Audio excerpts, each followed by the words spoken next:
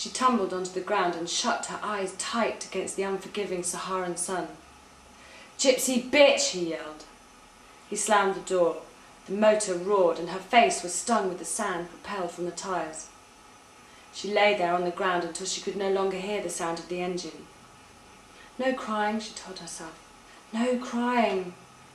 She opened her eyes and cried anyway. Miles and miles of flat, pale sand, interspersed with a few tenacious trees. Tyre tracks in the sand, but no road, no sign of civilization.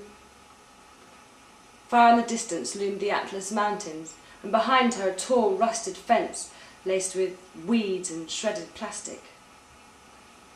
The fence enclosed a pile of stones and an old mud structure that had partially collapsed and now tilted in odd directions.